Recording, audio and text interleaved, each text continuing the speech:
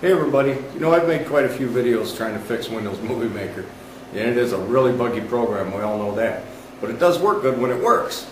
So I'm going to show you how to go into Event Viewer, and it keeps a record of all the events in your computer.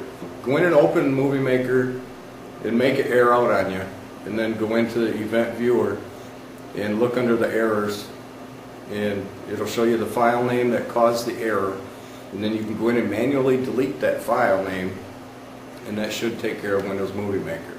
Or better yet, just follow the path to that file name and just rename it, like filename.old, or say it was filename.execute, just rename it filename.old.execute. And that way, if it does screw up the system and you need it for something else, you can go in and rename it back to what it was. But that should fix the Windows Movie Maker, or at least tell you why it's airing out on you.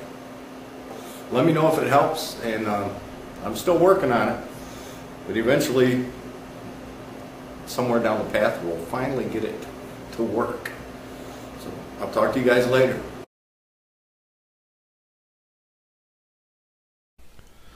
One more thing, right click my computer, go to Manage, click on the Event Viewer.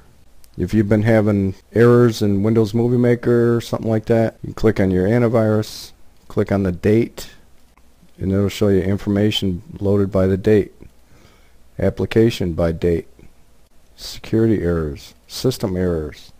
Here's an error.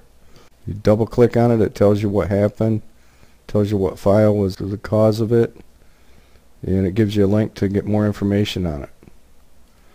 So if you've been having a problem with the Windows Movie Maker, you could probably click on Application, and it'll tell you an application error, and it'll tell you what happened. So like my FTP server crashed on me the other day, it kept a record of it.